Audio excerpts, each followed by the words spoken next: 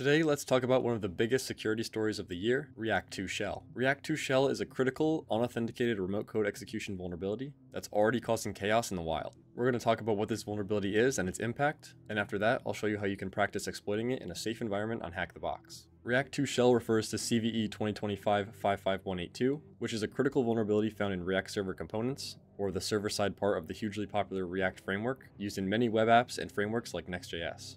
This bug is an unauthenticated remote code execution vulnerability with a CVSS score of 10, which is the max severity you can get. This means that an attacker doesn't need any credentials and only needs to send a crafted HTTP request to a vulnerable server to let them run arbitrary code against that server, resulting in a full system compromise. So how does this vulnerability and exploit actually work? Well, it comes down to unsafe deserialization in the React server component's flight protocol. The flight protocol is how the server sends the rendered output and instructions for server components to the client's browser. When the server receives a specially crafted component payload, it fails to validate it properly. This lets attackers slip in data that the server mistakenly executes as code without the need for any authentication. This vulnerability affects a long list of packages and frameworks that implements React server components. Some of these packages include React Server DOM Webpack, React Server DOM Parcel, and React Server DOM TurboPack, as well as Next.js. The default configurations of these packages are vulnerable, meaning many real-world apps are exposed to this vulnerability right now. And React2Shell isn't just theoretical. Many attackers are already using it. Within hours of the public disclosure on December 3rd, multiple state-linked groups and opportunistic hackers started scanning and exploiting it globally.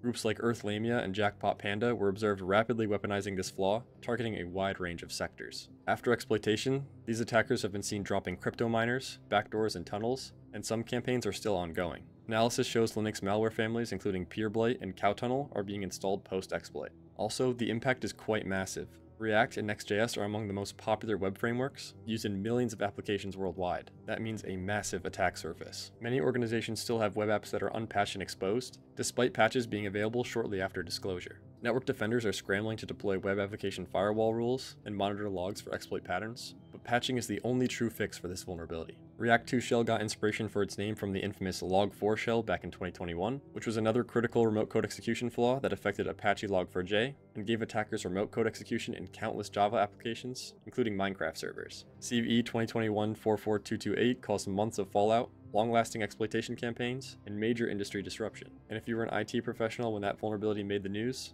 it was not a fun time for you.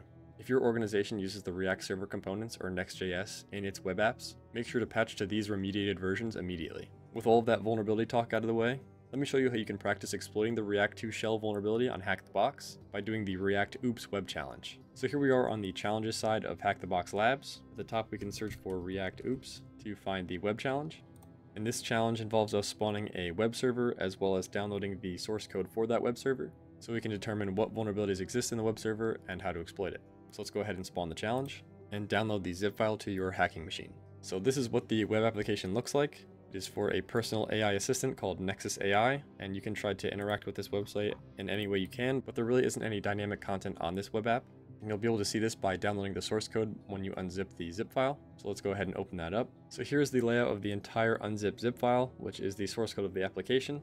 You can look through the layout TypeScript and the page TypeScript, and you'll notice that there isn't any content that we can interact with dynamically. It is a static web page. But if we go down to this package.json file, we'll see that the name is called React2Shell, and it's using a next.js dependency of 16.0.6. And if we were to go to any vulnerability database that's tracking this vulnerability, we would see that the fixed version for Next.js is 16.0.7 for React2Shell, so we know that this web application is vulnerable. And since this vulnerability is so impactful and such a high risk, you already know that there's many proof of concepts available on GitHub, including this React2Shell Ultimate one that I found here. So this is a simple Python script that exploits the flight protocol, and we can use it to get a shell on the Hack the Box web application by using -u to specify the URL of the web app and --shell to get an interactive shell on the box. With React2Shell Ultimate downloaded, we can specify python3 react2shell.py to list all of its options. And here we see that the tool can perform safe scans, do an RCE proof of concept, scan multiple targets from a file, attempt web application firewall bypasses. But what we want for this box is down here, which is the python3 react2shell God mode, where we specify --God for this God mode flag, the URL of our target, and then --shell to get an interactive shell. And after hitting enter, we see that the connection was established. We get a message saying that the target is exploitable. We are the root user, and now we can list any commands on the server that we want. So let's try going back a directory and listing its contents.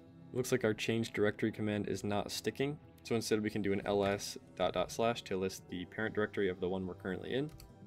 It doesn't look like we have a flag yet. So we can do an ls .. to go back 2 directories. And we see our flag is right there. And we would know that the flag is there as well if we were to look at how this source code is structured. We would see that our flag is in the same directory as where the app is. So going back 1 directory puts us in the app folder, and going back 2 directories puts us in that challenge folder where the app directory is, as well as flag.txt. So we can cat out that flag by going back 2 directories and then flag.txt, and you've just exploited React2Shell. Thanks for watching this quick video on React2Shell and how to safely exploit it. If you found this video useful, please leave a like and subscribe for more security content like this. Leave a comment down below if you have any content suggestions, and join my Discord if you haven't already. Thanks for watching, and I'll see you in the next one. See ya.